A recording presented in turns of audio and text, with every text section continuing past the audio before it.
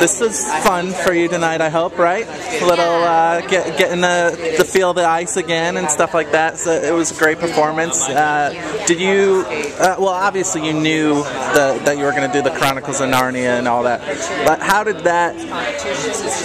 Like, did you? What am I trying to say? Basically, with that song by Carrie Underwood, how long do you have to listen to that song to make a whole program around it? Well, the number was relatively short, so it didn't take too long to put something together, especially since I really like that lyrical style. Right. And J.T. Hornstein, the choreographer, already had an idea of what he wanted us to do, and he's worked with us before, so we put it together pretty quickly, but with that audience and bringing the live energy, it really changes it. Now, there's been injuries this week. There's been sickness.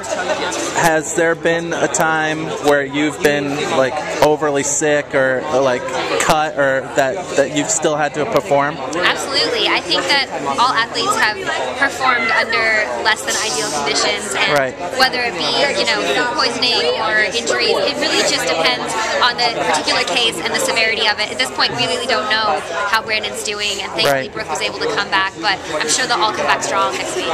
Now, in the chance that Brandon can't come back, he's still sick, or that his partner now gets sick, how do you think the show will be able to deal with that?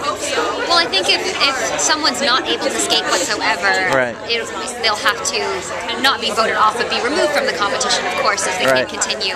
But that's just, it is a risk that these stars have taken, and I'm not surprised that someone got sick along with being injured, because these stars are putting in so much time and energy. Now, all the skating just reminds me of the holidays coming up, like the snow, like that's not in California, but what holiday plans do you have, or that you usually do during Christmas and everything? Well, this is the first year that I won't actually be competing right after Christmas. I'm usually going to the U.S. National Championship, so this is a lot of fun for me because I can finally spend time at home with my family, go to my parents' house in Atlanta, and really just relax. So I'm really looking forward to that. What are some hot spots in Atlanta? Personally, I'm going to be there in April, so I'm going to be there from like a Thursday to Tuesday kind of day. What should I experience while I'm in Atlanta? Well, I'm a bit of a foodie, so I really like Buckhead.